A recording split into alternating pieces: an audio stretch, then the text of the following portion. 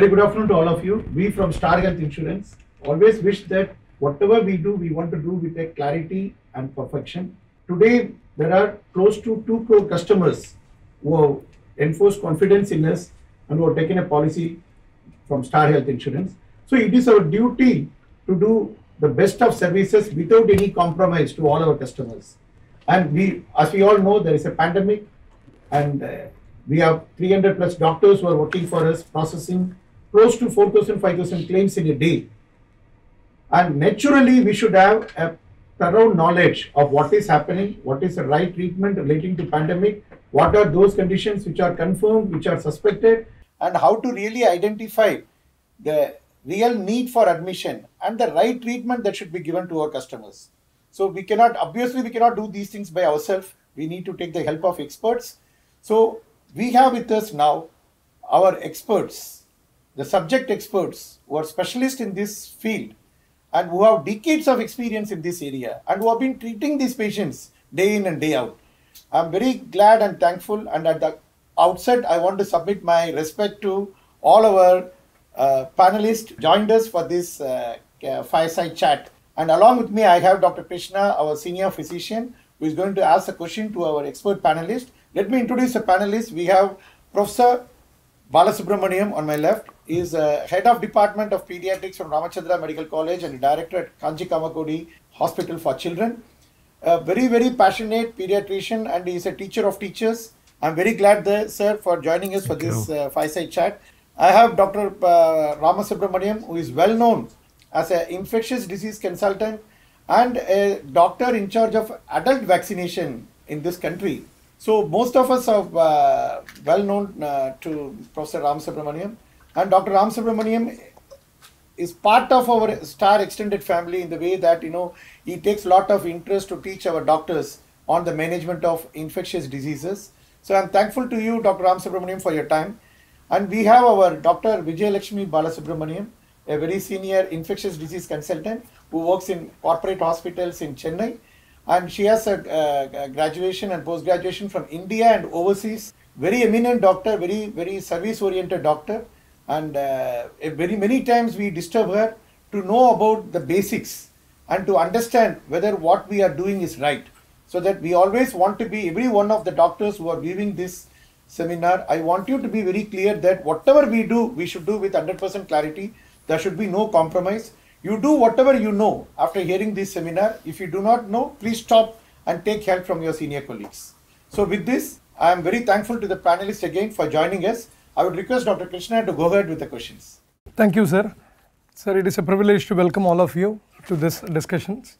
So we have few questions, sir, which we seek your valuable advice. So first, we have gone through the first wave and we are almost at the end of the second wave now. So can you describe your experience in both the waves, sir? What was the major difference between the first and second wave, and what were the major challenges in the second wave?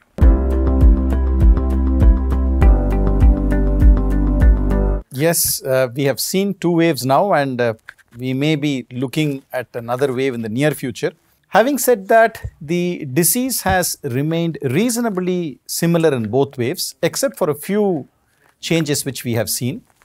We learnt during the first wave that the disease predominantly causes complications and poor outcomes in elderly people or people with comorbidities, and that is how the first wave truly behaved.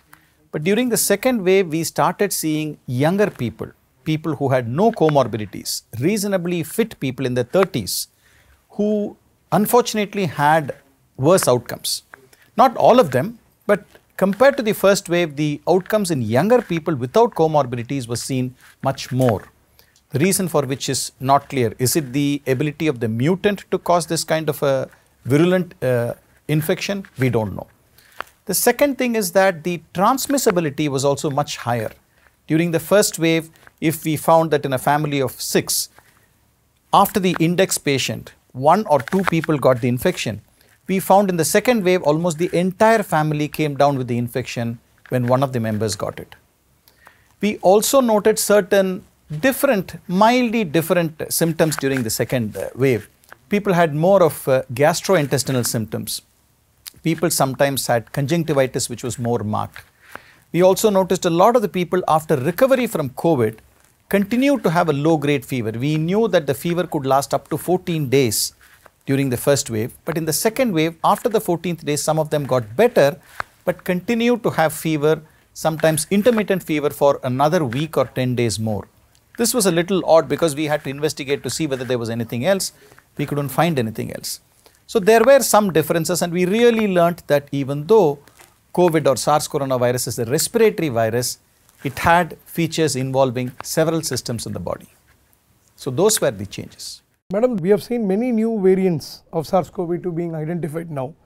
Is there any clinical significance for each of the same regarding the presentation, goes in the hospitals, complications, age group or treatment?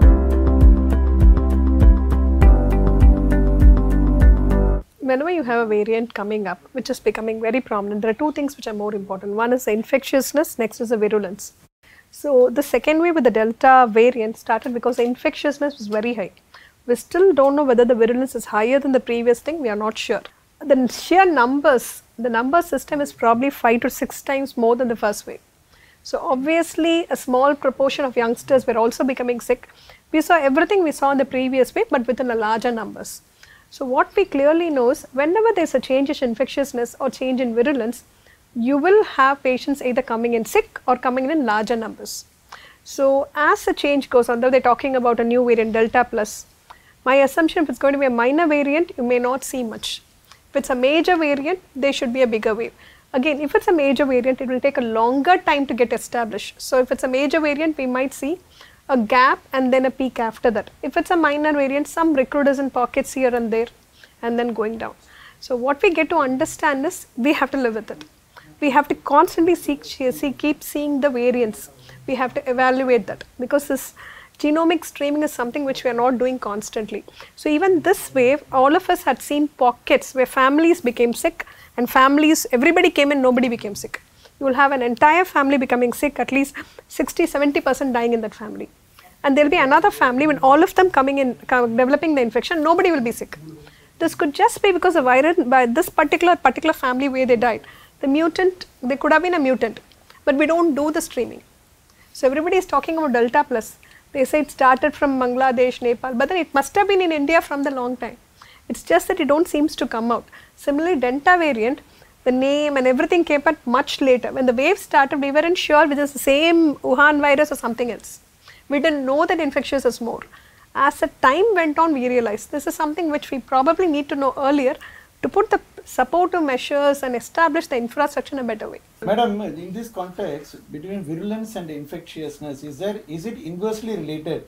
We saw some of the pandemics where the virulence is very high.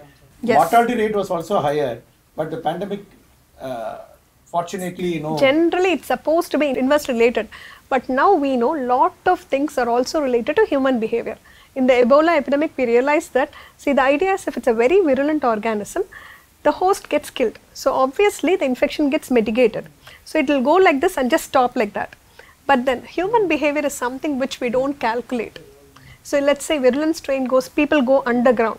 If it keeps on spreading underground, obviously it's not going to go up and get, even now we are talking about the wave going up fast and coming down fast.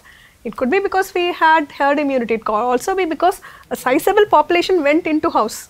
They were not there to get the infection. That could also be the reason where it came down fast. So along with virulence and infectiousness, I am adding one more point of human behavior which decides everything. So hereafter it will not be directly correlated. It will not be inversely proportional. We can assume, but it won't be. That's a very valid point. So human behavior has got a very, very pivotal role here. Definitely. In this context, is the Delta plus variant then a variant of concern? Do you think that will spike the third wave, madam? Well, it's too early. See, like you've just had a wave coming down. Let's think logically. See, you have got a big epidemic, a sizable proportion of population got infected. There will be variants emerging. So, for some variant to establish and become a big epidemic, it needs time to change so much. Let's say if alters slightly, there will be some amount of immune tolerance. It cannot be totally different immunity. So, obviously, there will be recrudescence. But then again, the recrudescence could be because of Delta, could be because of Delta plus, it could be Delta minus, it could be few strains. But Another totally different strain coming immediately in a country this huge from outside, slightly unlikely, but then you know what happened in UK. 2 and 2 is followed by 2.2. But then there were two different strains, not something with a slight variation. So if we have a totally different strain come in, with a naive population, not vaccinated, with everybody going out 10 IS, you will have a bigger 2.2. Otherwise, the 2.2 will be a small recrudescence and settle down. And that's what we are all hoping for. Balasubramanian sir, what was your experience of pediatric involvement, sir, in the first wave and second wave? And what do you think would be the level of pediatric involvement in the third wave, sir? Will the third wave hit children more as speculated?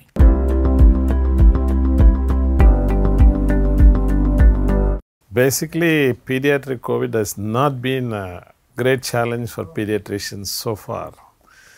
In fact, for some reasons not clearly understood by scientists, this infectious disease for a change is not hitting children hard, but is hitting the parents and grandparents very hard. That is because, the ACE2 receptors are probably not well developed in children. That's one of the hypotheses. And now we all know that pediatric COVID is by and large a mild illness. That's what we have seen in India also. But if you look at the figures in the first wave and second wave, in the first wave, it was around 8% of all the infections which occurred in children. In the second wave, it went up to 12 to 15%. And even amongst those 15% infected, we had to hospitalize hardly about 2 to 3% of them. So our numbers are very small. But unfortunately, a new disease has come. It's not COVID which is worrying us in pediatrics. Unlike adults who require oxygen, who require oxygenators, who require ventilatory support, less than 0.5% of children who get infected go into the ICU and require oxygen. And if they go into the ICU, they either die or they recover. But there had been very little of deaths in pediatric COVID internationally and also in India. That's one. But unfortunately, a new disease has emerged out of COVID. It's not COVID which is a problem. It is what is called MIS-C. It's called multisystem inflammatory syndrome secondary to SARS-CoV-2 infection. What happens is that most children who recover from COVID with mild symptoms or without symptoms, they develop antibodies to the SARS-CoV-2 viruses. And due to the development of antibodies, they develop a situation very similar to cytokine storm which occurs in adults with severe COVID after a latent period of around 2 to 8 weeks. And this disease has been labeled as MIS-C, and this disease funnily resembles an earlier disease called Kawasaki disease. All of us know about Kawasaki motorcycle. This Kawasaki disease, which was first described in Japan, is a disease which is very, very peculiar. It behaves like measles or a viral exanthematous illness with red eyes, red tongue, rash, and it can involve the heart. And sometimes neck nodes may be there, child may be ill. The same presentation had occurred in this MIS-C, and this is where a lot of deaths have been seen all over the world. And this disease, unfortunately, was not recognized in the early stages. Everybody will think it is only infection. In India, we are always obsessed with infections. We give antibiotics, and this antibiotic won't do anything for this MIS-C. This MIS-C requires treatment with an expensive medication. All of us know the intravenous immunoglobulin and high-dose steroid, which we are normally very scared to give when we think of infection in pediatrics. And quite a few of these children develop cardiac complications. They can die. That is a problem in pediatrics. But by and large, SARS-CoV-2 has been very kind to children, but unkind to pediatricians. Can we predict when you are talking about MIS-C, all parents are anxious, they are apprehensive. So when there is a fever and when it extends for 5 days, 6 days, how can we predict that this child may go in for a MIS-C? Is there any way we can caution the family and ask them to take any precautions? That's a very, very pertinent question. MIS-C, like the Kawasaki disease is essentially a clinical diagnosis. Nowadays, the parents, whenever you make a diagnosis of a disease, they want like the Pakistanis proof or evidence. They want a CT, they want a lab number, and they want a report which is positive or negative. That's what they expect. Unfortunately, if the diagnosis of MIS-C is essentially a clinical diagnosis, and it's a diagnosis of exclusion because it resembles measles, it resembles toxic shock syndrome, a very serious disease. It resembles Kawasaki, it resembles several hematological disorders like macrophage activation syndrome. And in the first few days of illness, even the best of clinicians, for example, you have an upper respiratory infection. An upper respiratory infection can be due to SARS-CoV-2, can be due to adenovirus, can be due to rhino, any virus. No clinician, however experienced like Dr. Ramasubramanian is impossible to say this is caused by SARS-CoV-2. Similarly, in the first few days of illness, it is very difficult to pinpoint a diagnosis of MIS-C. However, fortunately, we have good clinical clues. Relentless fever, which is not coming down, probably day 3, day 4. Yes, in this epidemiological situation, you start suspecting it could be MIS-C. 1. 2, if a child has got some warning signs, which we normally counsel for every disease in children, for that matter even in adults, particularly in children, if they have red eyes without any discharge, usually when you have conjunctivitis, there is some discharge. Here the outer portion, the bulbar conjunctiva becomes red without any discharge. The lower portion of the eyes, the palpebral conjunctiva is quite white. Second is the tongue becomes red. The lips develop cheilitis. Some of them may have lymphadenopathy in the neck or elsewhere. They may have a rash. More importantly, these children, unlike adults with SARS-CoV-2 infection, they rarely have respiratory manifestations. They confuse the primary doctor with vague symptoms suggestive of appendicitis, abdominal pain, vomiting, diarrhea. More importantly, these children are quite ill. Even the moment they enter your chamber, you know this child is ill. And in addition to that, the laboratory clues are quite important. The C-reactive protein, which is one of the prognostic markers for severe COVID in adults, it goes up sky high in this MIS-C. So basically one has to suspect, and it behaves differently from the SARS-CoV-2 severe COVID. And it's a holistic clinical diagnosis of exclusion and not on labs alone. Sir, during this pandemic, we have seen mild and asymptomatic patients getting panicked and going to the hospital and getting admitted. Should we encourage this?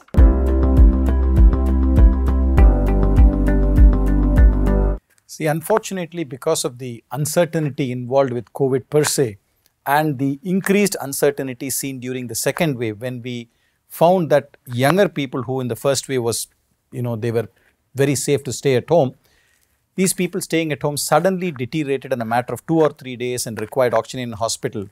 There was a panic amongst the patients, and this extended to doctors also. So when the patient started asking, you say he is all right for home isolation, but the same thing happened to my cousin and he had to be hospitalized 3 days later and he became very sick. Can we admit him in the hospital right now? And it is very difficult for a clinician to say, no, I guarantee you that will not happen, you keep him at home. So this kind of paranoia started amongst patients and spread to the doctors. And these are, in India, the predominant healthcare delivery is private. And these are people who could afford to pay for their care. And when they insisted that they get admitted and treatment started immediately, even though we know very clearly that medical evidence says the only treatment for COVID is after they have become hypoxic, whether you give steroids, whether you give, other immunomodulators, they all are indicated only when the patient becomes hypoxic, except the recent arrival of the monoclonal antibody cocktail, which has to be given to prevent complications. Till recently, the only treatment was oxygen, steroids and immunomodulators, and all of them should be given after hospitalization when they are hypoxic. But because of this fear, people started becoming a little irrational. The doctors also started behaving unfortunately a little, non-evidence based when they started initiating treatment even early in patients who did not warrant treatment and patients were forced to be admitted. So that is the reason why the second wave caused a lot of fatalities, because a lot of people died before they could access care, even in an early stage when they were minimally hypoxic. See here, the only concern for us is if people are getting admitted out of anxiety and fear, then it may not allow a deserving patient to get his bed or her bed. We should have several separate stages. You should have a quarantine center, a hospital. So we should categorize, because our government per se didn't want everybody to be at home. They wanted all category B1 to be admitted. So when a patient says, so most of the hospital, I guess even Apollo had it, no? Quarantine center and hospital. So we divided into quarantine center and hospital. So majority of them were in quarantine center. The trouble started when some of them in quarantine center were not comfortable and they wanted to come to the hospital. That's the crowd which could have been easily avoided, but that's becoming very difficult, as I said, during the peak of the epidemic. When a family member gets sick or dies, it becomes really difficult. See, it is very easy to treat somebody's physical ailments. When they say they are breathing, having difficulty in breathing, you check the saturation is 92%. It's easy. You know what is happening, you start treatment. But when a person is afraid, when a person panics, the person insists that no, I need to be in a hospital, I can't stay in a hotel or institutional quarantine, put me in a hospital. And in India, people start using influence, people start contacting people, politics, and they come and occupy hospital beds which they don't need to. And they come and occupy hospital beds which they don't need to. And as you said, the patients who deserve, in the meanwhile, are going around searching for hospitals, and they come to a hospital very late, and it is too late for anything to be done. So what I learned from your views, if there is going to be a third wave, we should look at a proper triage and quarantine facilities, and there should be one pre-hospital to care for these people. So, and the triage can exactly identify those who require immediate hospitalization and those who can be treated at home. Also, these home patients were isolated at home. We really didn't have resources or amenities, including software, to follow them at home. So all the hospitals have come out with systems to follow them just now. It didn't happen in the first wave. Towards the tail end of the second wave only they started it off. So that also matters. If a patient knows that there is somebody to look after me from home, somebody who can talk to me, who can put me in the hospital, they'll stay at home. That also didn't happen early in the second wave. Only after the peak, every hospital started doing it. So what we should be equipped with is a triage and telemedicine system. So that we can triage, if they don't require admission at that point of time in your assessment, you can make them stay at home. But as you rightly said, there can be telemedicine services which can constantly monitor these patients. I would add two more things to this. One, I think you need a lot of these quarantine centers were manned by nurses or non-doctoral people manned them. So that made people very uncomfortable to stay there. If you have a nurse going in and checking once a day and tell you it is all right, they insisted that they needed a doctor to be taking care of them. The other thing is you need a template, a system of guideline which everybody needs to follow on a standard basis. We found that, as I said, people were initiated on steroids even when they did not need it. People were given high dose of immunomodulators. In fact, I know one of the hospital which gave steroids based on the severity. So if you had an oxygen saturation of 95%, you got 8 milligrams of dexamethasone. If you had an oxygen of around 90, they gave you, methylprednisolone 40 milligrams 3 times a day. If the person came in with a saturation of less than 90, they were given solumedrol 1 gram. There is absolutely no rationale in this. But the anxiety, the worry, the fear, because the patients were also very, very belligerent sometimes.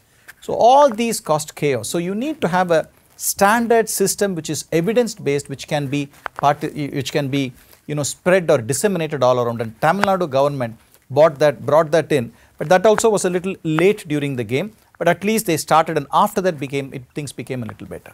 So lack of proper template and the irrational use of drugs. So equal to triage and telemedicine, we should also do some training to prevent this. I think the triage, telemedicine and training should be the message for the policy makers if we have to prepare really for the third wave. And training is sessions like this where people have to attend and understand. See, a virus can do a damage to a patient, but not by treatment. And every doctor here should know that we are not here to cause further harm. And this is the first time where patients dictated to doctors what the treatment should be. You know, there's so much of information available for everybody from all over the world that they started asking you, have you given tocilizumab? Have you started on baricitinib? No, my colleague in the US says that this is a situation where you should start. And you know, a doctor gets unnerved when you start questioning him and giving him facts from, you know, people from around the world. It's very difficult to hold your own unless you have experience and expertise. As a pediatrician, I have faced many times parents whose children are PCR positive, who are either well or mildly symptomatic, me prescribing only paracetamol and doing telecounseling, reassuring them, and the parents showing me prescriptions of the parents and the grandparents containing 10 drugs and asking me why you are not giving anything. I'll tell you, there is a very peculiar reason. Unlike pediatricians who have been dealing with infectious diseases, URA, LRA, gastroenteritis day in and day out, unfortunately, the general physicians and adult physicians have never been challenged with a viral infection ever in the history. I wish if this had happened in pediatrics, we would have handled it probably with less drugs. I'm honest in telling you. I have to reluctantly say yes. Yes. We would have probably handled it with less drugs.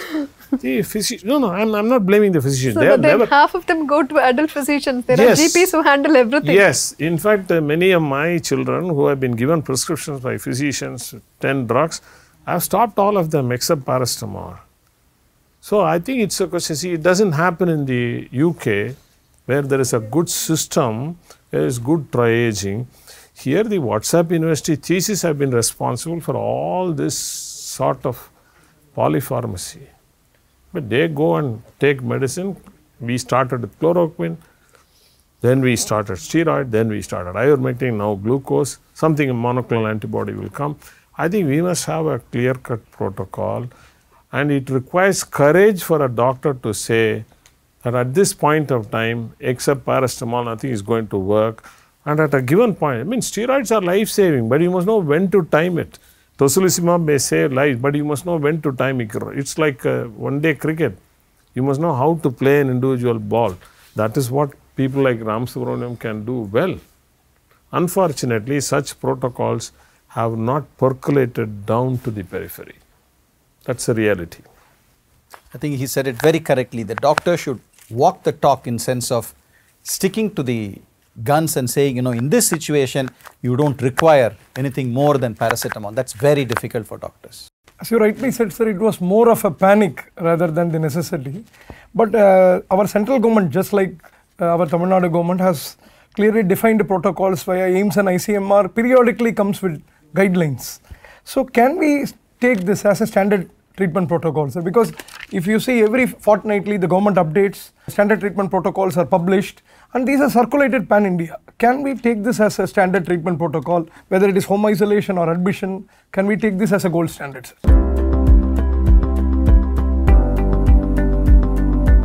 Yes, I think you can take it, but I would add a little caveat to this. One, all this, as we discussed earlier, whether it was the Indian government or the Tamil Nadu government, unfortunately, the process started a little late during the course. What we should have defined this during the first wave, and by the time we had the second wave, we should have put this in place. But people were not expecting a second wave. Most people said that we will not get a second wave. So the second wave caught everybody off guard. So that was the reason why this happened. The second thing, when I said about caveat, we find that unfortunately, even some of the central government guidelines have issues which are not evidence-based. I think Dr. Vijayalakshmi would agree with me that there are certain points in which all of us feel are not correct. Whether it is chloroquine, whether it is ivermectin, there are still lacunae with regard to the evidence, strength of evidence in these situations, and we probably need to be a little more refined in those areas. Sir, why was the mortality higher in the younger age groups and also in patients with no comorbids? As you said... Oh, you're talking about adults? Yes. This wave had this peculiarity where young patients and patients with no comorbids, we saw them fall prey to the disease. As Dr. Vijayalakshmi said, the second wave was predominantly caused by the Delta virus. Almost 70% of cases by the end of May were because of Delta. And we still haven't clearly deciphered the specific properties. We know it is more transmissible. We know it is more infectious. We probably think it is also has the ability to cause more severe illness even without comorbidities. So this is speculation, but I think with a little more time we should be able, once this Delta virus starts hitting the rest, now UK is coming with a third wave, the Delta virus is going to start spreading. We'll probably have, definite proof of what we are just speculating. Madam, what is the current trend of mucormycosis? In the first wave, we did not see much of mucormycosis compared to the second wave. We did see mucormycosis after the first wave too, but we had assumed more pronounced now. This time we are seeing it more. But at the time we assumed it was because of uncontrolled diabetes, because one thing that happened during this is there was a diabetes epidemic literally. Nobody went to the doctors, people were eating rampantly, nobody monitored their sugars, so sugars went out of control. Like I would say, as a single person, last wave if I had seen one case, now I am seeing 10 cases. So numbers became really huge this time.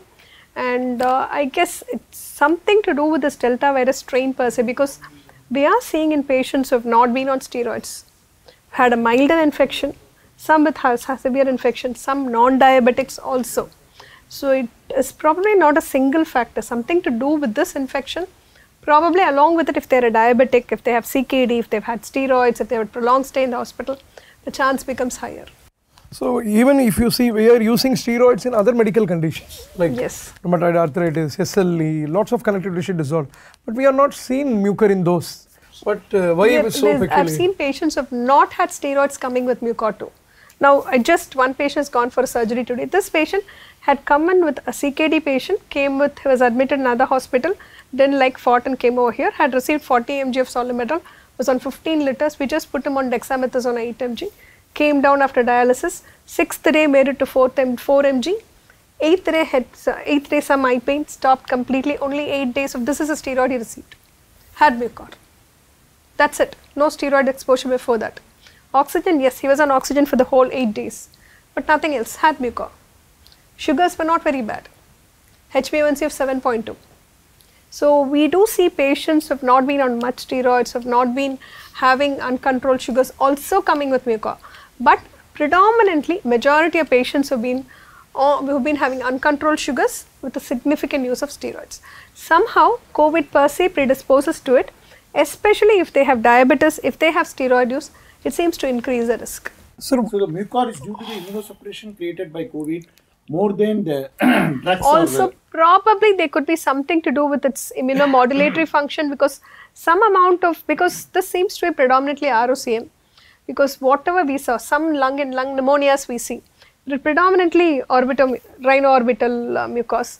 Some pneumonias, if I see, let's say 10, one pneumonia comes in. If it's going to be disseminated mucor, abdominal mucor, there are patients with other risk factors. And again, frankly speaking, the last 15 years I've been an ID physician, it's like probably 1 or 2 disseminated mucos had survived. This time, amazingly, disseminated mucos are surviving, which is something which is new for us, because the dictum used to be disseminated mucor used to be death sentence. So I would say 15 years I've had 2 patients who survived literally. This time we have had 4-5 patients surviving with disseminated mucor. So that is also different. The way they present, and some of them even on treatment keep on progressing. So it seems to be different. We still don't understand the system completely. But yes, mucor is the surgical debridement with antifungal does work. And stopping steroids helps. Early surgical debridement definitely helps. Be it AMPHO or POSA, both seems to work. So medicines have to go, surgical debridement, and majority of lung involvement, some of them, like when they are very sick, we don't go for debridement, they still survive. Sir, what was your experience of mucor in pediatrics? Have you seen any mucor in pediatrics? Fortunately, I have not seen a single case. In our hospital also, you have not seen any. Throughout India, I can give figures, there are hardly any. Only few cases have been anecdotally quoted. It's not going to be, see, we have been using steroid, like she said, left and right. And since pediatric COVID itself is mild in most children, I don't think mucormycosis is going to be a problem. You're going to be missy and not severe COVID. That's going to be our headache. Missy is going to, in fact, I was just thinking when she was saying about the Delta Plus variant, you must all philosophically remember this world belongs to microbes. They were there before human beings were created. We have occupied their territory and they have a right to live and they are asserting it. See, the virus, the moment you give vaccine and the virus doesn't have takers in the community, the virus is intelligent enough to change its color, mutate. It's going to constantly mutate. If anybody says it's going to go off in 1 year, I don't think it's going to happen. It's going to be with us for quite some time. It is now finding new subjects with mutations. It's now trying to attack younger people. It's trying to live longer in the society. I don't think it is going to go off. I'm very pessimistic about the long-term persistence of this virus in the community. This may go the flu way, where me and Ramasubramanian will be taking and giving shots every year to the people. In your view, the origin of this virus? That's a very difficult question. I'm not a scientist, but the way the virus is behaving, it is defying all rules in virology and all the tenets and basics of virology. I'm sure Rams will agree. It's puzzling virology, it's puzzling ID pundits, it's puzzling poor clinicians like me. So it looks like something which has been created with somebody putting a lot of work behind it. That's all I know. Regarding post-COVID sequelae or long COVID syndrome, we are seeing now often there are even clinics which are opened to treat post-COVID syndromes. What are the situations where they may require hospitalizations, sir, and how to manage these?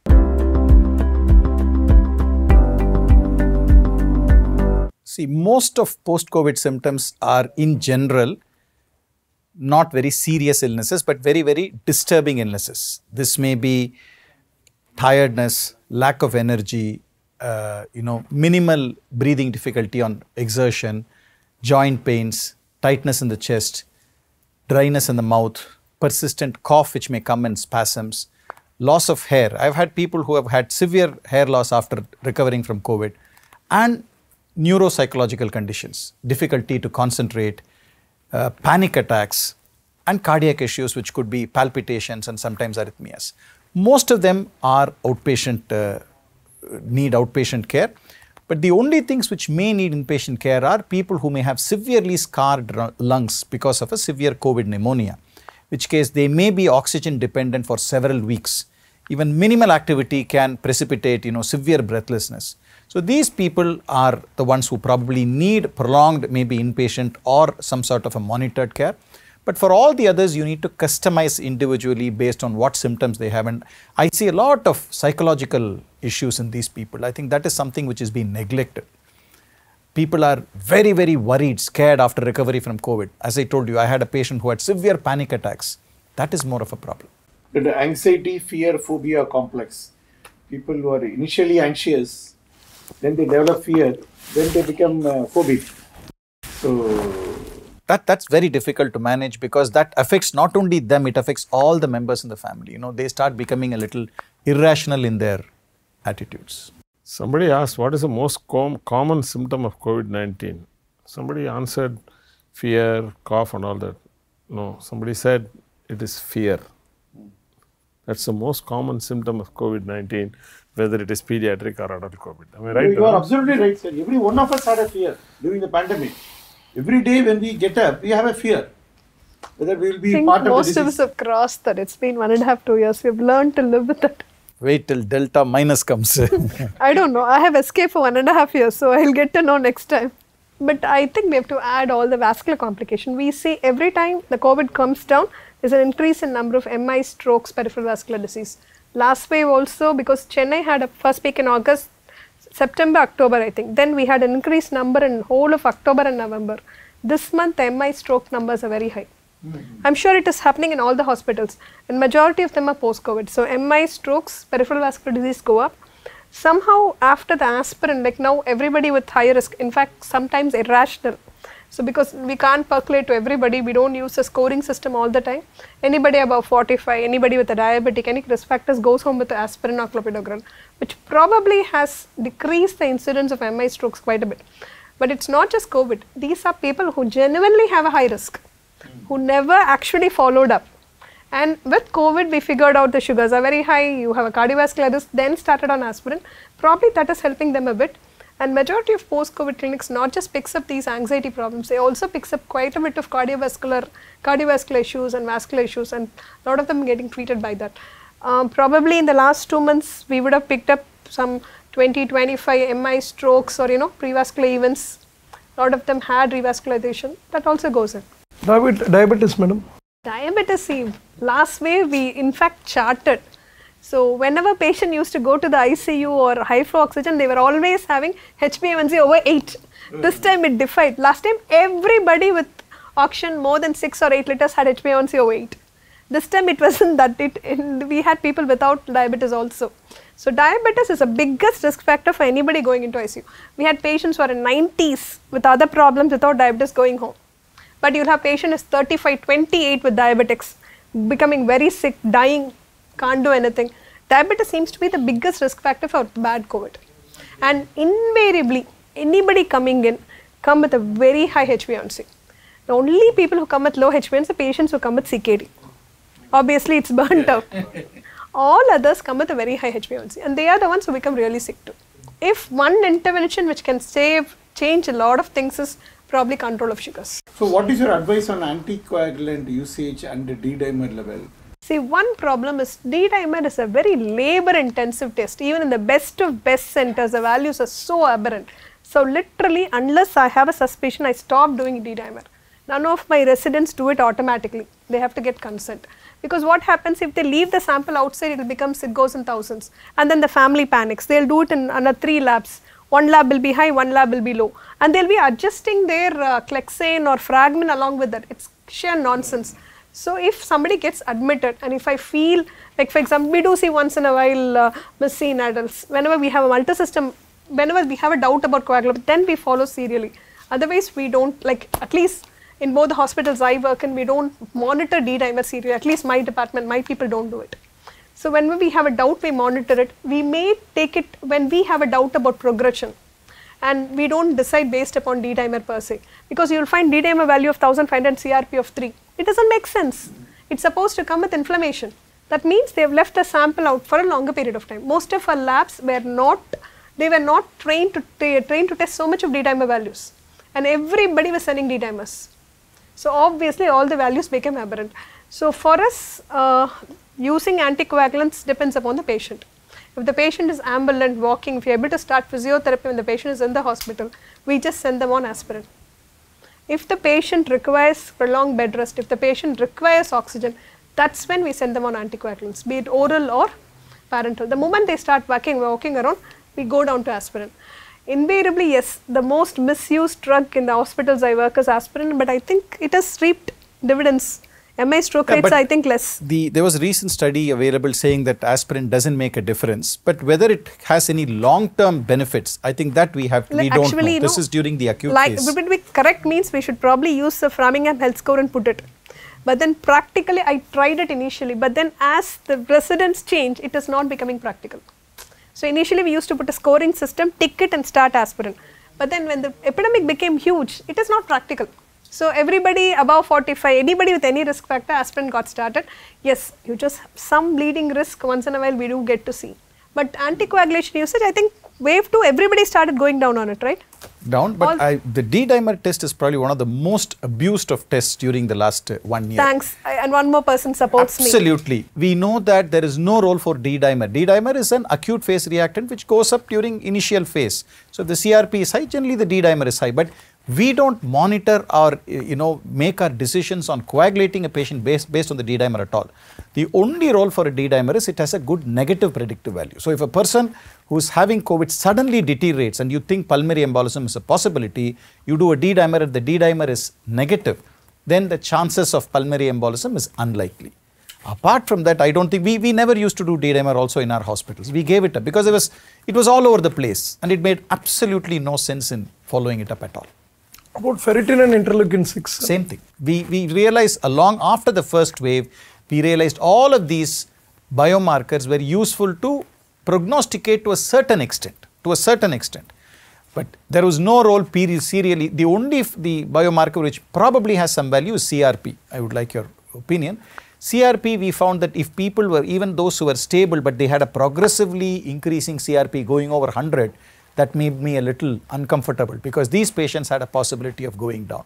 Other than that, we never used to do other markers serially or any other way. Earlier, we used to depend on IL-6 levels for starting tocilizumab. Because we have seen D-dimer, ferritin, IL-6 being done even every day or twice in a day. So the message what we learn from the experts, Krishna, here, frequently repeating a test, it's not only a factor on the economy and cost, it also misleads the treating doctor. See, what actually happens when the numbers become huge, if you open a huge quarantine center with 50 patients, 60 patients with one doctor, for the hospital, it makes sense for them to do the test and decide who's sick. That's the reason they're doing it. If you take up places where a good clinician sees a patient decide, this will not happen. But when the numbers increase, majority of centers, including government centers, started doing CRP levels. You have to repeat it serially, it doesn't make sense. As he said, if you have a doubt, then fine. Why do you have to do it on every patient on every alternate day? It really doesn't make sense. So, but no, you do a test and, we spend money on that, we don't mind. But if it is going to mislead you and subject you to treat the patient with unnecessary drugs, which is not required. Take for instance CT scan. I don't think in any part of the world CT scan was used so much as it is being used in India. Every person after RT-PCR positive, they are seen in some CT scan chamber. And absolutely, it exposes the people to radiation and unnecessarily some scores were given to people who are clinically normal and that increases the fear phobia. Perfectly said. And not only the first CT, because again, as I said, one of their relatives had deteriorated after 3 days. Every 3 days, I have seen people 3 or 4 CTs in a matter of 2 weeks. Well, I thought we were doing it more because we used to have some CTs done when the patient deteriorates. Because one problem which was happening when they were staying with us for 6 weeks and all, the patient's family started demanding. So normally there will be one CT1, after that it used to be only X-ray. So second wave, we actually changed the policy and started doing CT when the patient was there for more than 2 weeks, 4 weeks when they started questioning us.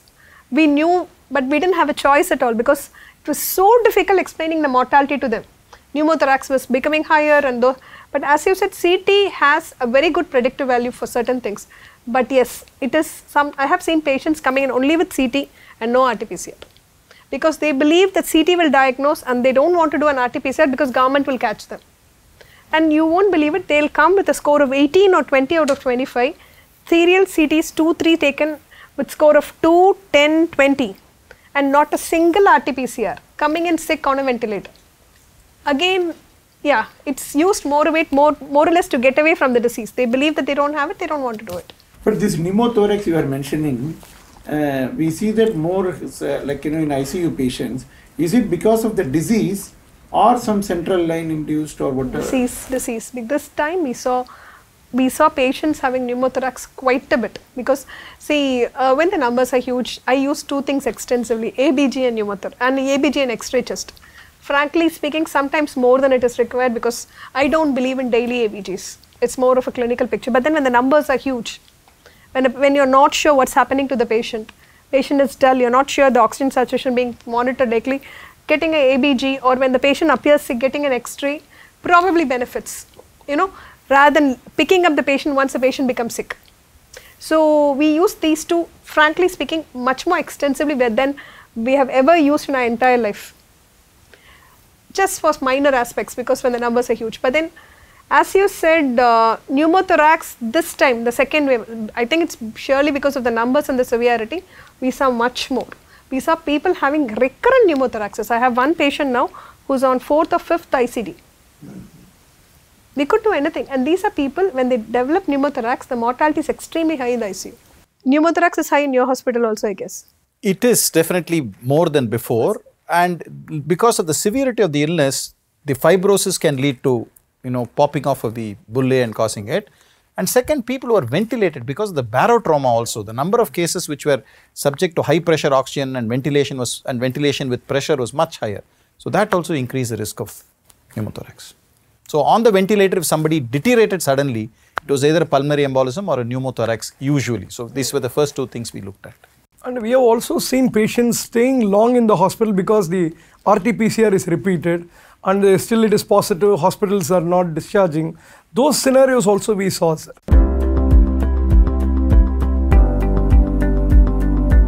I don't even want to go there because this was so crazy. We know that for milder cases who don't require hospitalization, the virus cannot be cultured beyond 8 days. So in people whose fever settles and they are fine, 10 days is the outer limit of isolation.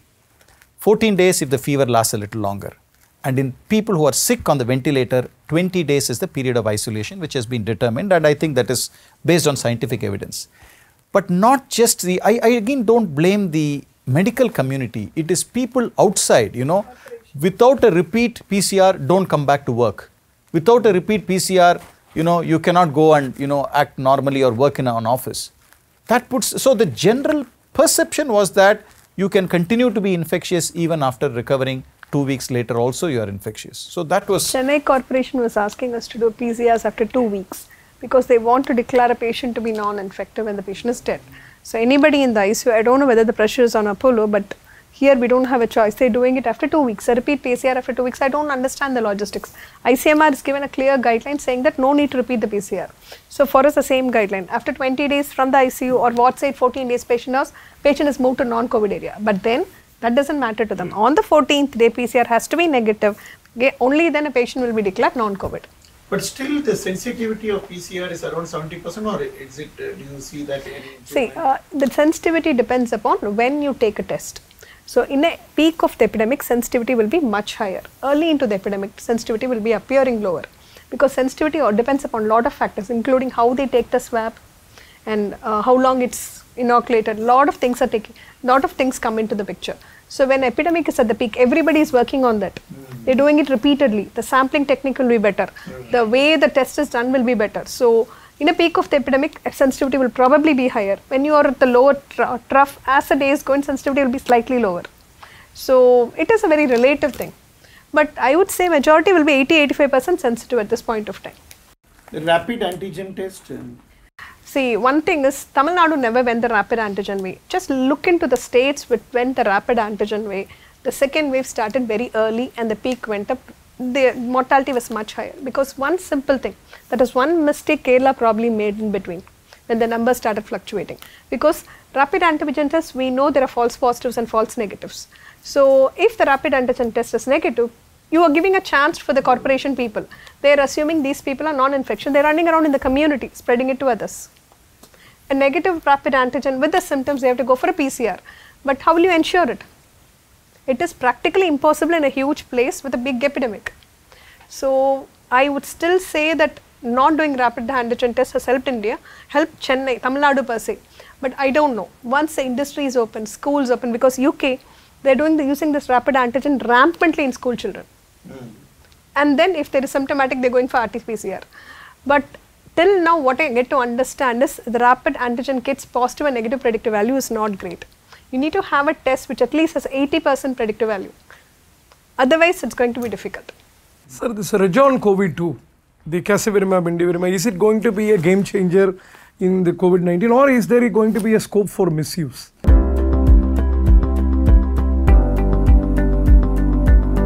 See, one of the deficiencies we had during the first and also the second wave was managing people who had milder infection, catching them early so that they didn't deteriorate, because most of the treatments which are available are all in people who are hypoxic. So once they go into hypoxia, we find in spite of steroids, in spite of other immunomodulators, some people just continue to deteriorate. We don't know why. So we have always looked at favorable outpatient interventions. We tried colchicine, we tried inhaled budesonide, tried ivermectin in some cases, but none of them, there was a definite proof.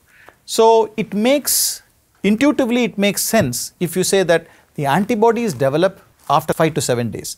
So you give remdesivir earlier, but remdesivir is expensive. Remdesivir needs hospitalization. So not everybody can have remdesivir to decrease the virus load and maybe decrease the complications. These are all, hypothetical. So this question of convalescent plasma came up.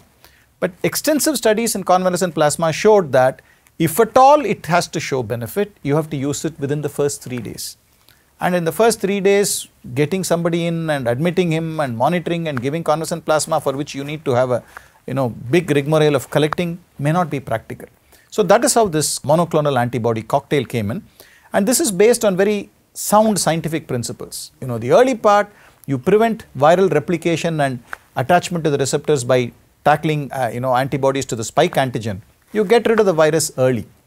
Studies have shown benefit. It has definitely minimized hospitalization in people who have a high risk of progression. But then can it be used for everybody? Is it worth? Very expensive. The one kit costs about 1.2 lakhs.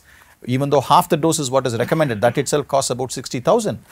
So it is limited to high risk people. But if they have money, I had a patient who was 25, non-diabetic, non-hypertensive.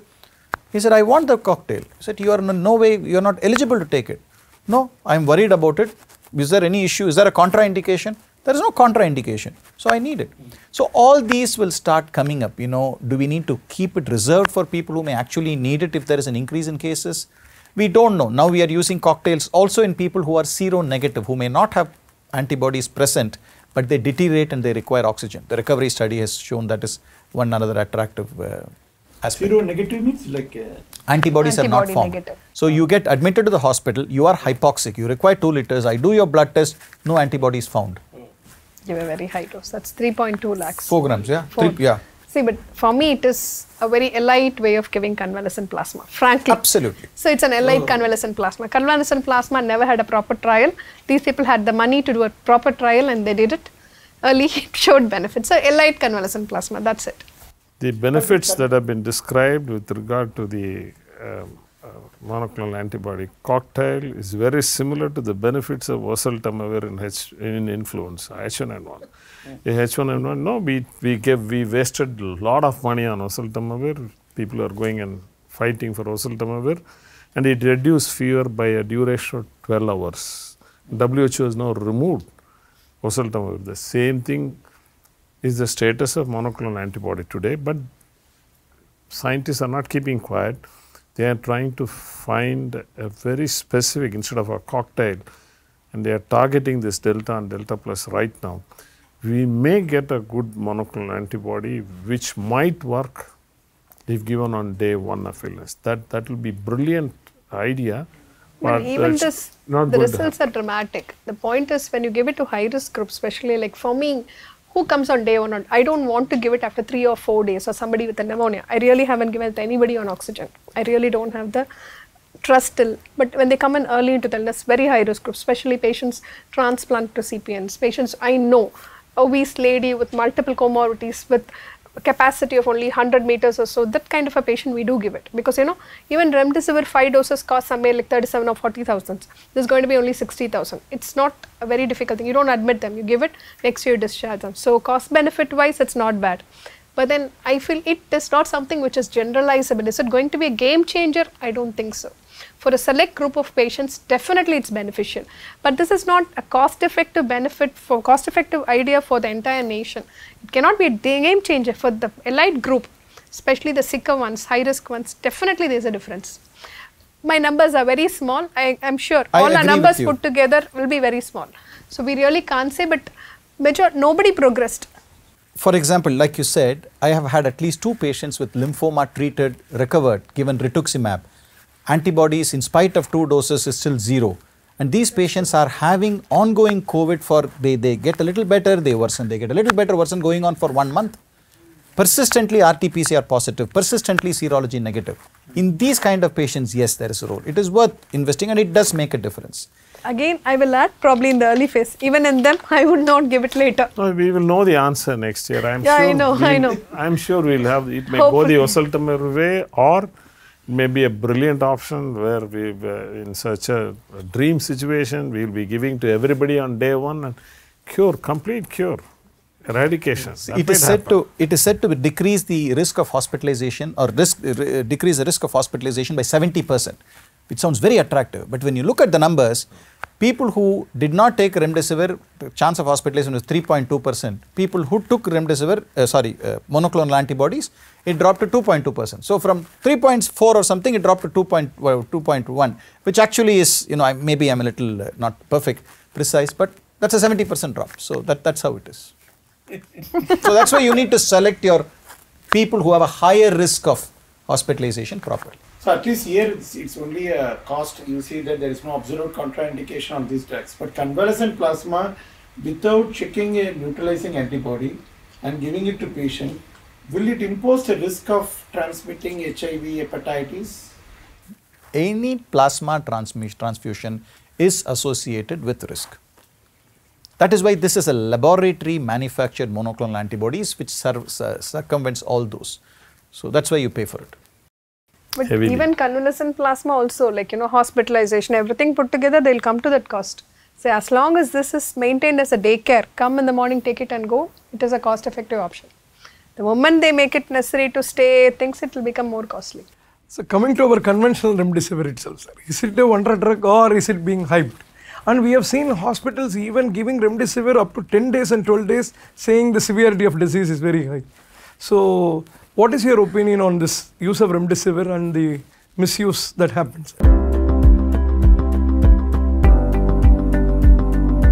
Remdesivir is oseltamivir's brother.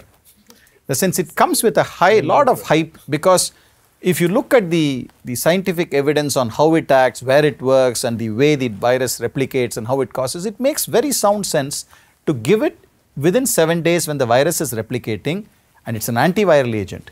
But studies have shown again, all it does is reduce the duration of symptoms from 14 to 11 days. That's all it does. Again, like convalescent plasma and monoclonal, a subset of patients who got a fast progression, pneumonia within a week with high fever, they respond dramatically. But I would say it's not a drug you give it to. There are two groups. One group who slowly progress over, like first wave, it was all patients becoming hypoxic after 2 weeks, 10 days, 12 days, 14 days, sometimes even 18 days. This time we did see a significant proportion becoming sick by 4th, 7th day. That group probably have a benefit. If we do a subgroup analysis in this group, they may be a benefit. But usually, it keeps on changing. I probably saw more of that group this time, especially in the younger age group. And some of them probably had a benefit with remdesivir, which may, if we have a larger group for analysis, may develop into a significant difference. But it is not a drug which can be, there is no drug which can be given uniformly across to everybody. That is the problem. There is no magic pill. There is no single drug which kind of fits, no? It is like too many drugs are there, you have to fit and choose. Then there will be no tool for you, madam. But it's easy to handle an epidemic. I think in a lighter vein, in several places in India, there were bigger queues for remdesivir and for Tasmac shops than for vaccination. Irony, very sad. Sir, we talk about high-risk groups in adults for COVID. In children, do you say there are any particular high-risk group, or can it affect everyone?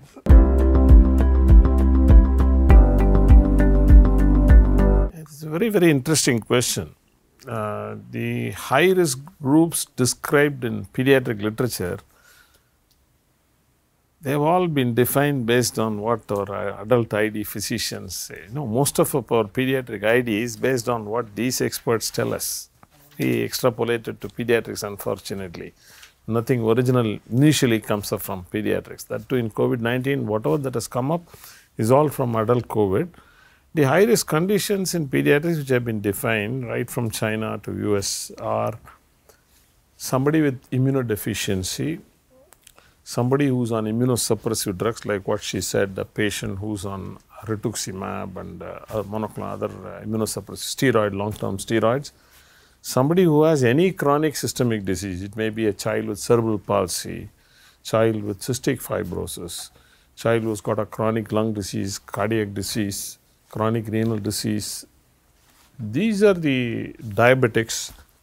More important than this is obesity. I think that is a very, very significant group in pediatrics. Not only It's a high risk factor for severe COVID-19, also for MIS-C.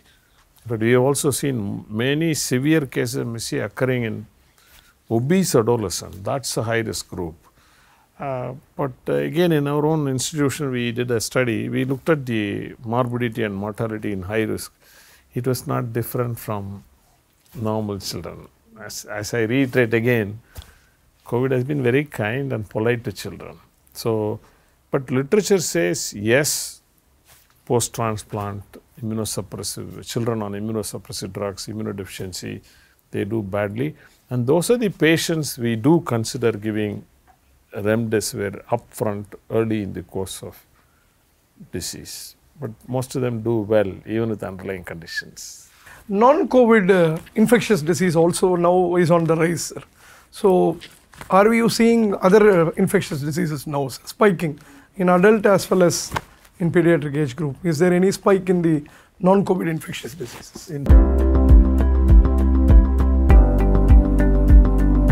In fact, we were just discussing before this. Maybe you can start with pediatrics.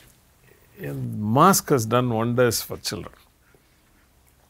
1. 2, closure of schools, closure of malls, cinema theatres, they have all done a lot of good to children. But during the months of October, November, December, January, pediatricians thrive on respiratory infections, and respiratory syncytial viral infections, influenza, they have all come down drastically due to masking and school closures. So, you have hardly seen many children with acute wheeze, severe asthma, viral pneumonia, they have all come down drastically. But in our own hospital, we have found that TB has not come down in pediatrics. Our numbers are surprisingly same, but that's very difficult to extrapolate it to COVID-19 because TB has got a long incubation period and you don't know at what point of time a child manifests the clinical disease. It may be many years after the primary infection. And surprisingly, we have seen the same number of cases of enteric fever. This may be because of the Swiggy culture, I don't know. And we have seen, in spite of absence of tourism, we have seen the same number of cases of scrub typhus in and around Chennai. That's a bit of a surprise. The number of cases we have seen, in spite of reduction of our inpatient by nearly 40 to 50%, the number of scrub typhus, IgM positivity, clinical discharge has been very similar to what it was in 2000. I don't know whether it is because people keep all their clothes infested with all these bugs. We don't know what is the reason. But diarrheal illness, yes, it has come down. And fever in general has come down. The fear of fever other than COVID-19 has come down. And children don't go out, don't play. They're only becoming more obese. We are seeing more of psychological problems. Non-infectious diseases are on the rise. Constipation, behavior problems, mobile addiction, sleep problems, that's on the rise. In adults, I would say there is a slight difference. Yes, we are finding increasing psychological disturbances and mental health issues. But if you look at infections, the community acquired infections have significantly come down. Whether it is malaria, whether it is dengue, whether it is typhoid, we are definitely seeing much less than we used to before. But if you look at hospital acquired infections, you know there is something called the hospital acquired or nosocomial infections.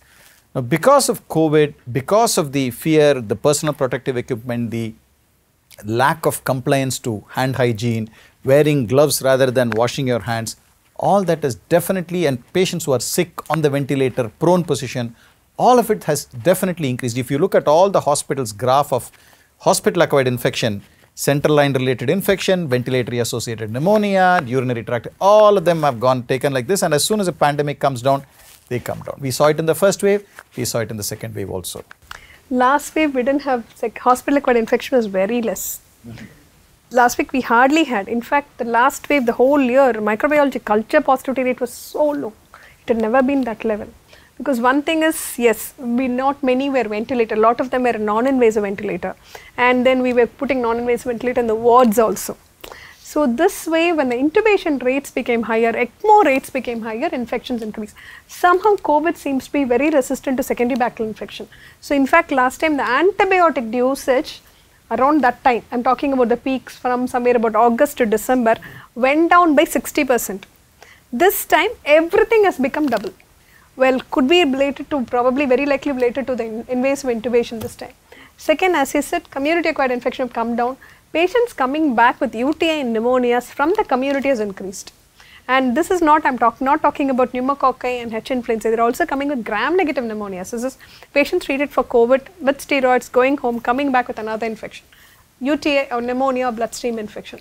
Those numbers are high. Every week I get to see 2-3 patients like that. Either treated in our hospital outside, coming back with secondary sepsis, that's probably secondary to the immunosuppressed state. But COVID per se seems to be relatively resistant to secondary infection compared to flu. Flu time, your infection rates are generally very high. This time probably related to the central line and intubation and probably lack of nurses, rather than saying that nursing numbers.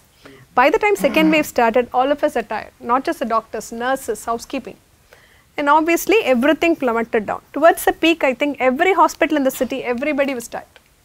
That probably would have saved probably 20-30% more if that had not happened. True, no? Definitely. Because by the time all of them are tired, a lot of them were sick, they're tired, working 12-hour shifts, seeing 100 patients a day, it's practically becoming difficult. You know, proning, last wave, if we are intubated, we used to diligently prone them, take them off on 18 hours, if they require second proning, third proning, separate. It used to be a clear-cut picture. This way, we were not able to do that. The numbers were huge. Almost everybody will be intubated. You'll have 4 or 5 patients on ECMO continuously. And the numbers, nursing ratio, that matters a lot. But as a rule, when you will use antibiotics in COVID, is because we have seen antibiotics given as a cocktail. But No, is there any role for any antibiotics like in our like wherever I'm working in, it's strict no for empirical antibiotic therapy. We used Procal quite a bit initially, but then we realized that somehow Procal never picked up. Probably something to do with our labs or something. So after that, the usage for 3 days increased because we did lose some patients with sepsis. Because there was something about not using antibiotic which was going up in a big way. We did lose 1 or 2 patients with sepsis. After that, it was start the antibiotic, wait for 3 days, 4 days, cultures negative, come down. So that probably increased the usage of antibiotics this cycle because yes, our reluctance to use Procal to, somehow Procal was not always going up. When Procal went up, we were 100% sure it's a sepsis. There were a subset of patients where Procal didn't go up and patients still had sepsis. And once you see a patient dying like that, you don't want to do that. So you rely on the cultures. Empirical antibiotic, definite no. If you give empirical antibiotic, there's a very high risk of secondary infection and it will be an MDR bug, your ICU will have MDR bug. And another problem is reluctance to de-escalate antibiotic. That again causes problem. But despite everything, this time MDR bugs were there in all the hospitals during the peak. We just couldn't do anything. Yeah, we never used antibiotics in the first wave or the second wave for outpatient use. So if somebody comes in and had a COVID test positive, no azithromycin, no doxycycline, no comoxiclav, nothing was given. That is very clear and we had an excellent compliance to that. Anybody who is admitted to a COVID ward with proven COVID and symptoms, conforming to COVID, no antibiotics.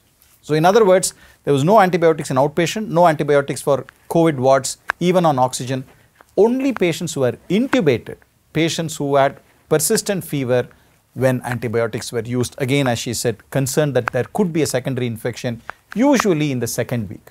So our use of antibiotics actually came down during this time but the patients who stayed on the ventilator longer, more than a week, more than 10 days, they ended up with secondary infections and they had to receive antibiotics to cover multi-drug organisms. But honestly, you are all representing less than 10% of the professionally run hospital with systems and process. Imagine what is the other side. There are a lot of irrational use and that starts from the younger age. So what is your view, sir? From pediatric age, there are a lot of pediatricians who start abusing antibiotics and the children are losing their immunity. What is your view on that? This is an international problem. See, even in US things are not great. Okay, young pediatrician, child goes with fever and URI, he will look at the ear and diagnose otitis media and prescribe courses of amoxiclav and azithromycin. It happens everywhere. Everywhere it is there, and India is no exception.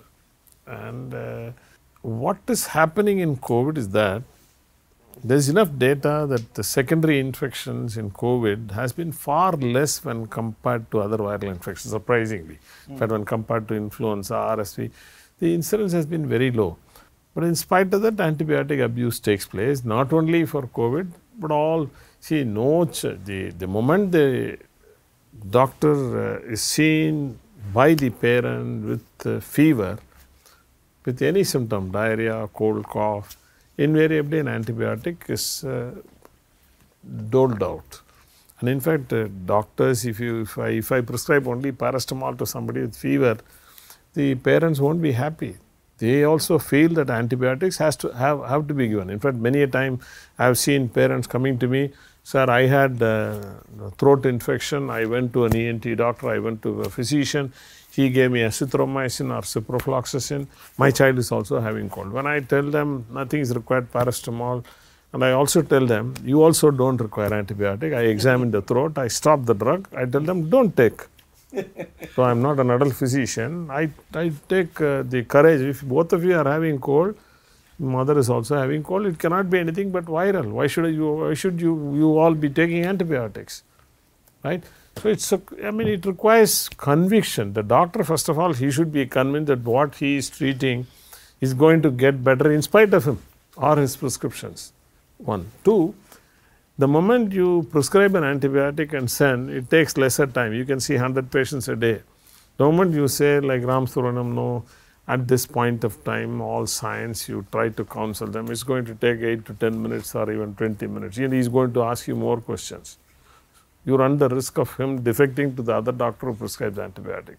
Third is a lack of confidence. And even our medical schools don't teach antimicrobial stewardship, I'm afraid, as well as it should be taught. And the pharma industry is also partly responsible. He will give you a 1962 reference saying that cefixime is very good for pneumonia. Okay, and you won't have time to go and verify whether the literature is correct or not. So there are several reasons for this malady, and we need to fight it. And in fact, I can also tell you the Indian Academy of Pediatrics has been in the forefront of this. We have created a lot of modules on antimicrobial stewardship, and we conduct programs to sensitize pediatricians, but it's still a long way to go. And it's often said that, there's one treatment in the auditorium. Ramasubramanian will give a nice talk on appropriate antibiotic use and rational antibiotic therapy. Everybody will clap, wonderful lecture, they will shake hands. When they go to the office, the protocol will be completely different. That gap has to be bridged like what is happening in the NHS or in UK. And we have to go a long way towards it. Incentivization for using antibiotics. Unless you disincentivize antibiotic usage, I don't think things will change. It's a great learning, sir. Sir, one of the other things we see is still the diagnosis of typhoid being made with Vidals. If you see the prescription, the paper we see is Vidal positive, enteric fever, admission, antibiotics. So, what is your take on Vidals?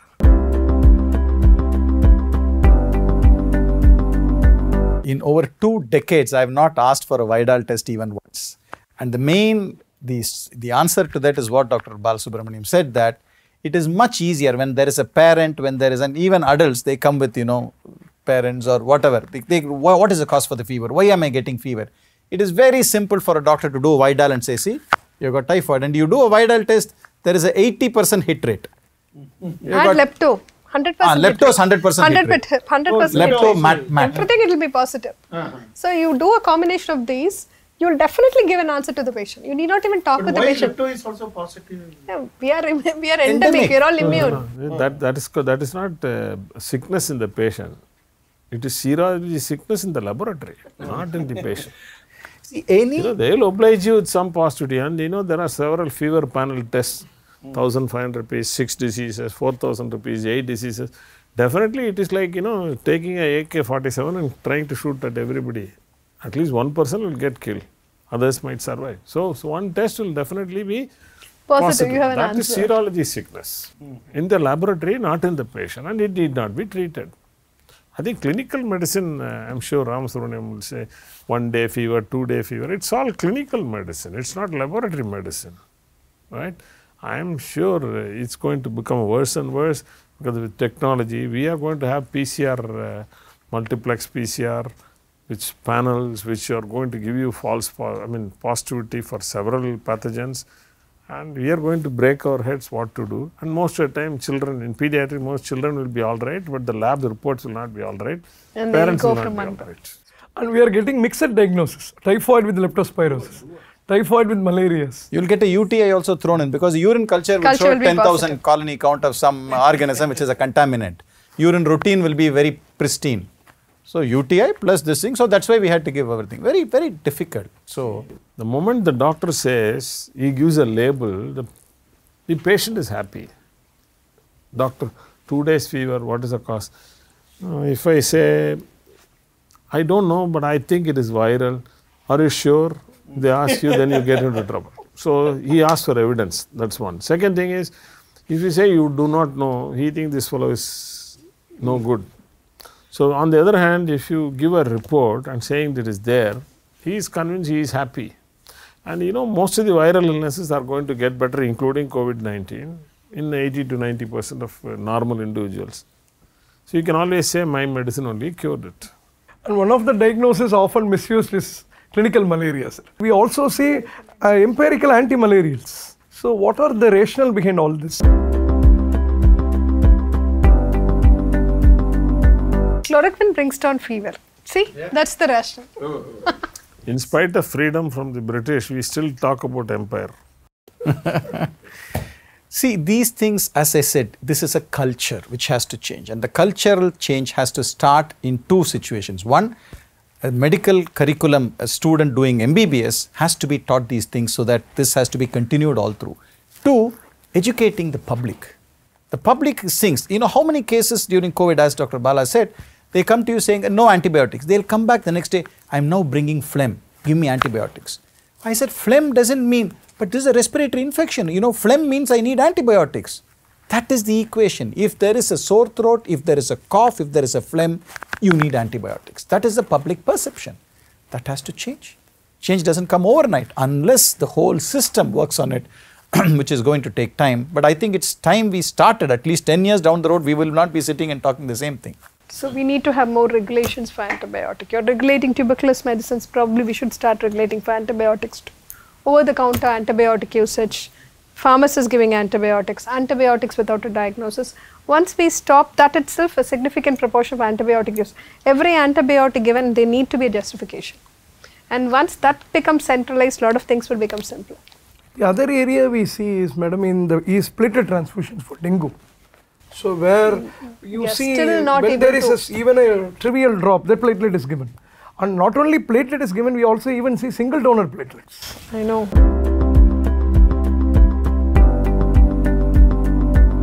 In fact, there is no rule for platelet transfusion in dengue at all. But even now, our NVDBD guidelines, that National Vector Control Board guidelines, still says platelet transfusion less than 20,000. And every time we end up arguing with the patient. Even less than 20,000, there is no. We don't give platelets at all unless it's less than 10,000 or a patient comes in with bleeding, or because there is legally you can't. So that's the reason less than 10,000 we give.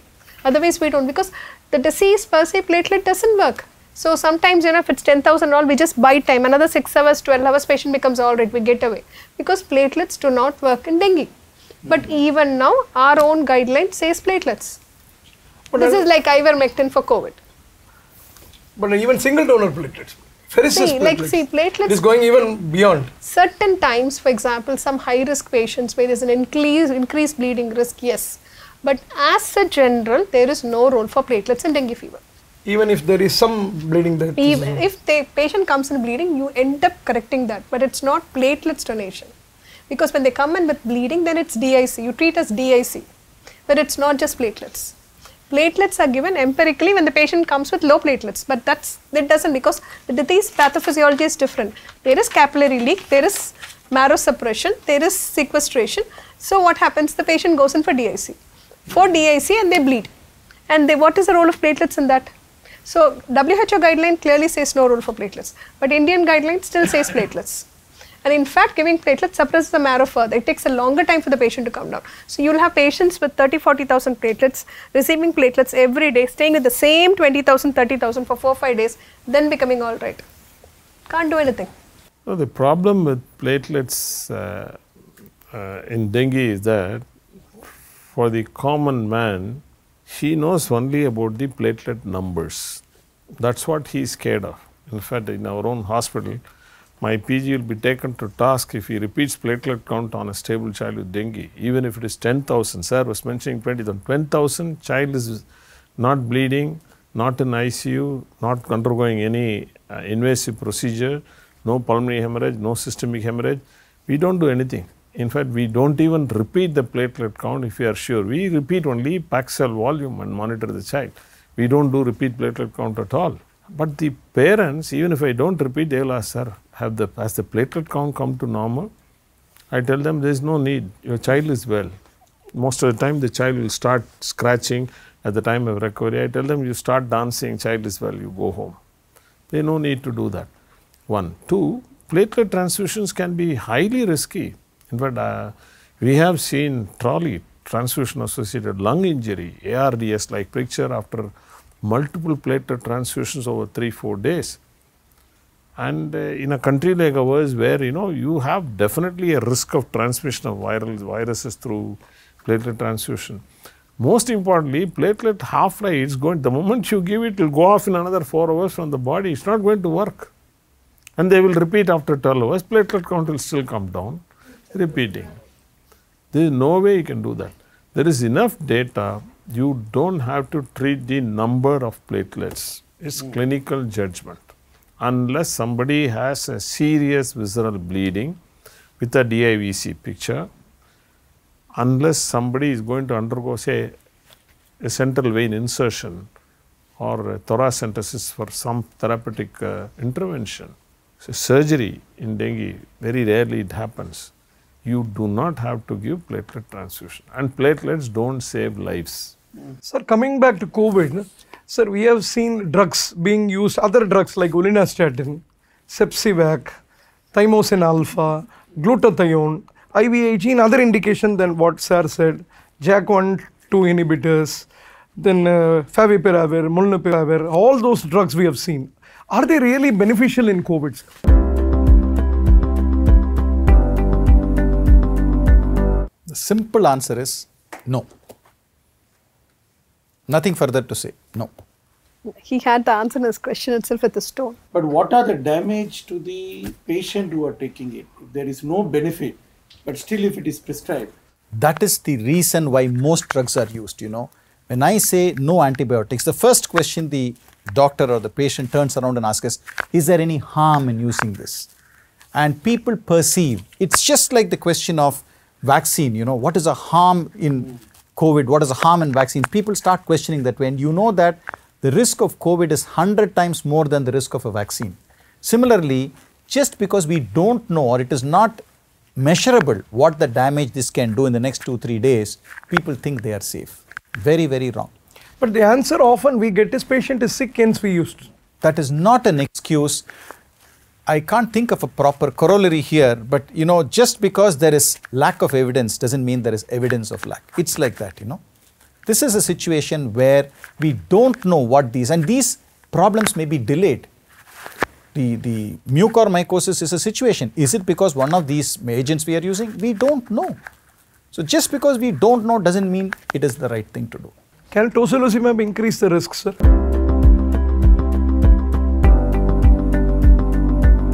Yeah, secondary infection rates are pretty high. But none of the studies have looked beyond 4 weeks on the effects of tocilizumab and mortality. We see patients coming till 3 months zinc with lung can increase abscess. the risk of mucormycosis, theoretically. Oh, is it? Theoretically, yes. Yeah, zinc is being given left and right, rashes, liver thinking that injury. it is going to help in COVID. It doesn't help. And it might increase the risk of mucormycosis. One of the hypotheses is that in India, one of the reasons they postulate could be zinc. We don't know. Everybody is taking zinc. They say the dose required is very high and what we get in the tablets is very less. I don't know. This has been something which is going on quite a bit in discussion. We don't know. We don't know. So what is needed is what is called as clinical equipoise, which means you should be grounded to act on evidence. And if there is no evidence, keep quiet. Just because you don't have anything to use with evidence doesn't mean you have to write 10 things. That is what I think we need to correct. The deoxy-D-glucose, sir, the 2-DG, DRDO, now this is the point of discussion.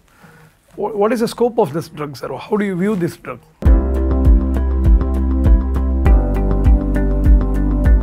Again, we don't know. The studies excluded diabetics and several other, comorbidities which limits the use of these drugs to very, very small population. And we still don't have peer-reviewed, studied evidence to say that it works. So I can't say it doesn't work, but I need more evidence. If I am going to start writing it, I need more evidence. See, we should learn to have a simple prescription without anything. And we should get patients to accept that. Once that acceptance comes, everything will settle down. Because everybody wants 4-5 drugs in the prescription. One paracetamol or one something like one Rantac or one Fragment alone is never enough. That is a problem. The panic now, sir, is about the third wave where children are again predicted to be affected.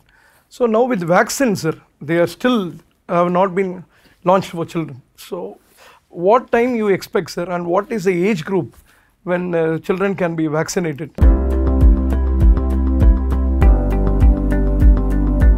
For a change, we pediatricians are not very aggressive in promoting COVID-19 vaccine at the moment. See, if you look at the disease so far, it has been very mild in children, except for the risk of misuse. There is hardly anything for a normal child. And this disease is behaving differently in adults. And what is the best way to protect children from this disease? Is it vaccination or is there any other method? Yes, it is vaccination, but first we must complete the vaccination above 18 years of age before we start vaccinating children. The reasons are many. There is enough evidence that children are not super spreaders. They have not been, for a change in an infectious disease, children are not being blamed for spreading infections to the community. It's the other way. Children are getting it from adults.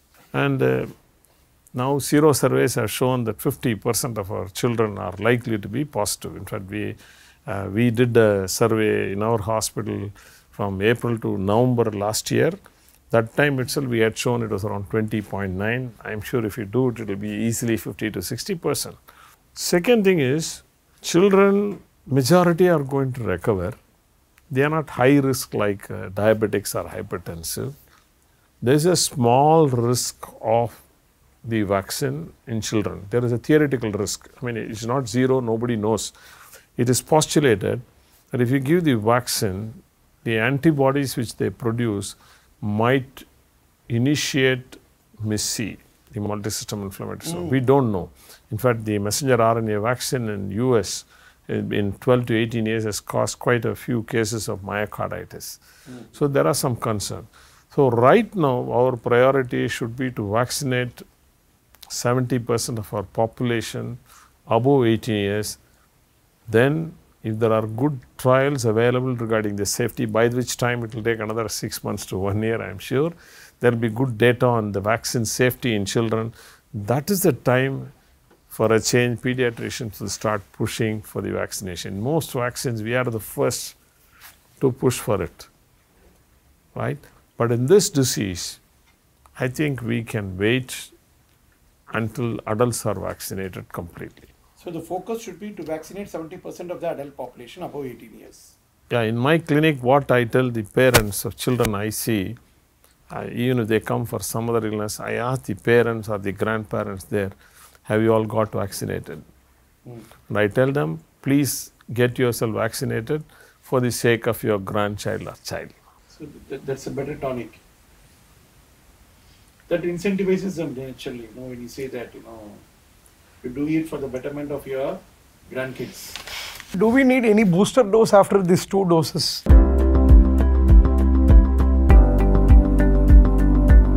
Already studies are on. The third dose after 6 months after the second dose seems to boost up your immune response.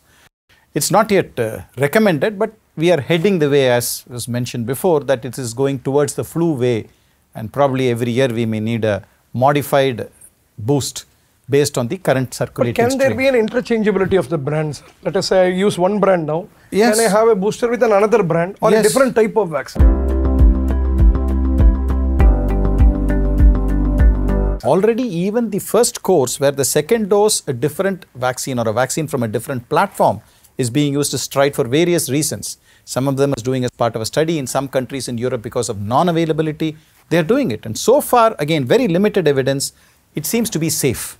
Whether it is beneficial or whether it is going to be equipotent as the same vaccine, we still don't. So is there any benefit in doing an antibody test after vaccination or after discharge from an illness? No, because basically the point is the immunity which is required is not humoral immunity.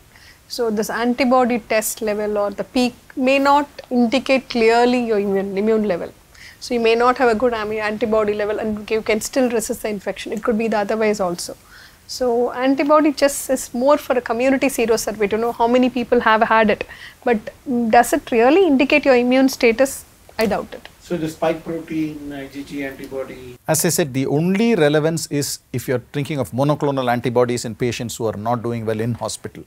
Apart from that, I don't think there is any relevance in individual clinical management at this point. Coming to breakthrough infections, even after 2 doses of vaccine, we see breakthrough infections, and sometimes even last week only I vaccinated, this week I have been diagnosed with COVID. Patients tend to ask us, what is your take on breakthrough infection? We call it a breakthrough if they have finished 2 doses and 2 weeks have passed. If you get it before the 2 weeks or after the first dose, that is not counted as vaccine effectiveness at all. We already know very clearly that the vaccines do not prevent reinfection or prevent infection. They only minimize the severity of infection, minimize hospitalization and minimize death. So getting an infection is definitely possible even 2 weeks after the second dose of any vaccine. But we have very clearly seen that all vaccines, even if it is a variant, if you have taken 2 doses, it is definitely protective in minimizing the severity of the illness. So your breakthrough infection is something that happens 2 weeks after taking the second dose. I don't know whether you call it breakthrough. What I mean is you can get an infection even after vaccination, and that is considered as an infection occurring after vaccination is if it is 2 weeks after the second dose. Does breakthrough infection means that my vaccine is not working in a common man language? Sir, one thing basically we must all remember, no vaccine is 100% effective and efficacious. There is no vaccine at all. That's one. 2, you look at the history of vaccination for COVID-19 so far, few facts have emerged. Any vaccine, any of the available vaccines, all of them do a few good things. One, they reduce definitely the risk of death. They reduce the risk of hospitalization. I'm sure Rams would agree. They reduce the risk of a need for oxygen. Most importantly, they reduce the risk of infection. It may not be 100%. It may be 90% with messenger RNA. It may be 50% with the Chinese vaccine. It may be 70% with the Covishield and 70 to 80% with Covaxin. Definitely, vaccines are effective, but vaccines are not 100% effective, and we do not know how long the vaccine immunity is going to last. And we do not have the correct surrogate marker of immunity following vaccination. For example, each vaccine has got a different platform. One is messenger RNA, and another is spike protein. Which one, if you measure, is going to tell you this person is fully protected or not? We do not know. And we do not know much about, as of today, there is enough evidence that the antibodies or the immunity after vaccination lasts for at least 11 months. That's all data is available. We will know more only next year. That is a time when we talk about the vaccine failure and the breakthrough infection. Spoke in detail about standardization of treatment. But another area is standardization of costs. For a similar type of treatment, we get bills ranging from 2 lakhs to 10 lakhs. We have even got bills up to 58 lakhs. So, and this treatment cost varies between hospitals, between metros, between other areas. So, what is your take on this? The government for now has capped RT-PCR and remdesivir. the other components are still not capped.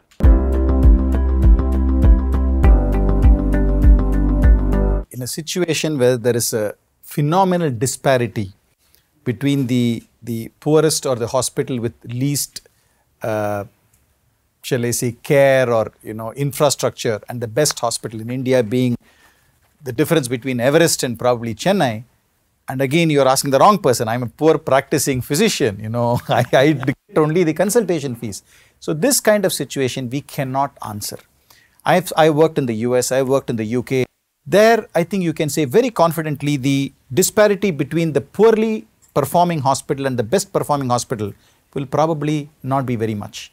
Whereas in India, for various reasons, there is a huge difference, whether it is the infrastructure available, whether it's the ethical issues. I don't think you can bridge all of this to ensure that this is minimized. I don't have an answer. Standardization of cost is all what we are looking forward to.